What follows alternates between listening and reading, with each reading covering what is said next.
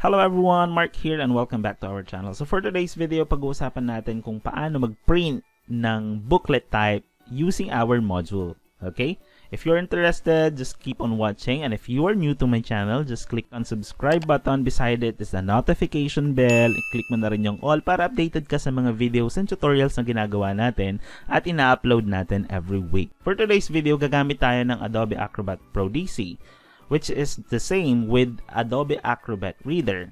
Kasi isa lang naman yung gagawin natin. Ang purpose natin is to print our modules in a booklet type. All you have to do is to press File, Open, wherein hahanapin lang natin yung file natin. In my case, I'll be using Computer System Servicing, Quarter 1, Module 1. Then once na na-open na natin yan, ang susunod na pipindutin natin is Control P on your keyboard. All you have to do is to press Control P on your keyboard, and then ito yung mag-appear na screen wherein it will allow you to select your printer. On my case, I'm using Canon G3010 series. Magkakaiba sa inyo. Say for example, gumagamit po kayo ng Epson, gumagamit po kayo ng ibang version ng Canon, ito po yung lalabas. The next, pinaka-importante po sa lahat is the page sizing handling wherein you're going to select booklet. Okay? Susunod na pipiliin natin, we have our booklet subset, wherein we have three options. We have both sides, front side only, and then back side only.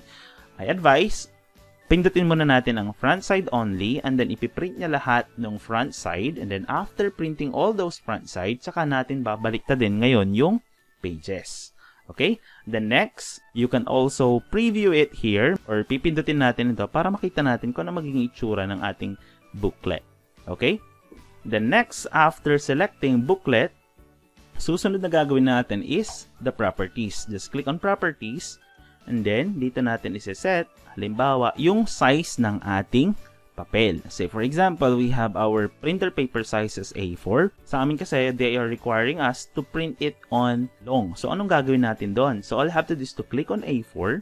Tapos, we have, ano ba yung size ng long natin? Yung long is 8.5 by 13. So, hahanapin natin sa baba, we have 8.5 by 11, that is short, 8.5 by 14. So, sumobra siya ng 1 inch. Ang gagawin po natin dyan is to click on custom. Pag click natin yung custom, you're going to select inch. Tapos, ilalagay mo lang dito, we have 8.5 by 13. And then, just click on OK. Tapos, click lang si OK ulit. And then, just click on print. Ngayon, nagpiprint na po yung ating module.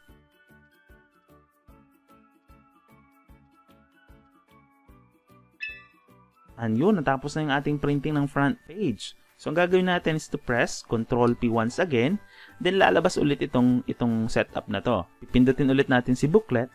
This time, ang pipilin natin sa booklet subset is backside only naman. Take note, dapat na-insert mo na din yung papel sa printer mo at nakabaliktad na siya. Okay?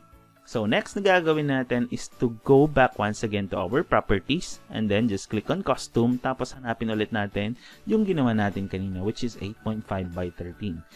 And kung nagustuhan mo tong video nito, just click on like and then comment na rin kung anong insight mo sa video natin.